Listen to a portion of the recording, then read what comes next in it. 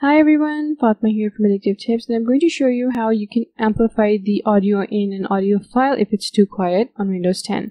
So on Windows 10, we're going to do this with Audacity. Go ahead and download and install the app. Run Audacity and drag and drop the audio file that you need to amplify onto the app's interface.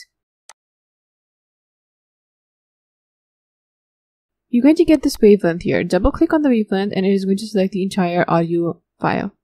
Go to Effect and select Amplify. Go ahead and accept the default amplification levels and click OK. And you can see that the wavelength changes and it indicates that the file is now louder. You can play it and see if it's loud enough for you.